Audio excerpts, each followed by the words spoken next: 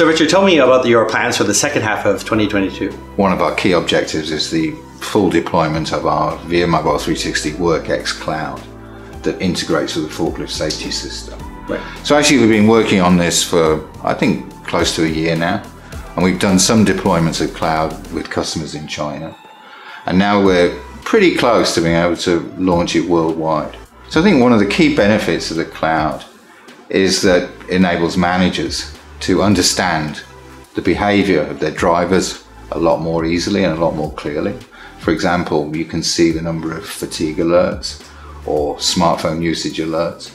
You can also see, for example, how many potential pedestrian detection incidents happen in a day. So if the driver is actually a safe driver, or right. or maybe there's a problem area in Yes. the warehouse where Yes. he's running into traffic all the time. Yes. So suddenly you've got a whole new set of statistics that you can start to look at and analyze and get a much, much clearer picture of what exactly is happening on the warehouse floor or the factory floor.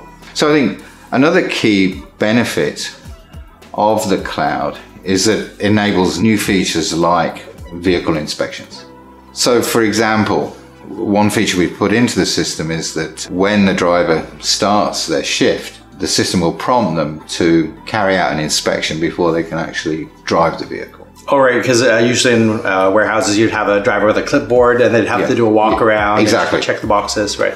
So what we're trying to do is to reduce the amount of paperwork that is involved in managing these kind of vehicles. So that sounds like it would speed up the process if you're removing paperwork. Exactly. And also, obviously, the retrieval of that information later on, should there be an incident or should there be an audit or something like that, becomes a lot easier because it's instantly digitized. Right, it's sent to the cloud, stored there so that if there's a problem even the same day, the manager can take a look back and see if the inspection was done properly. Exactly. So we've had a lot of good initial response from customers about this, and we've been working with them to fine-tune the features. I'm hoping in July and August we'll be ready to go mainstream with this solution.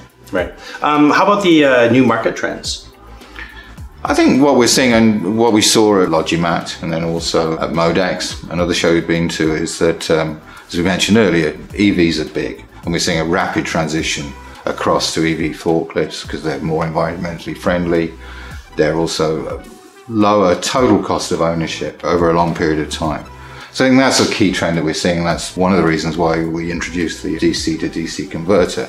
Right now, because of the economic situation, there's a lot of different issues that companies are dealing with. A lot of different factors. A lot of different factors. One thing is that you're still seeing labor shortages. One thing we see with the cloud in the future is something like, how can you leverage the cloud to improve driver training?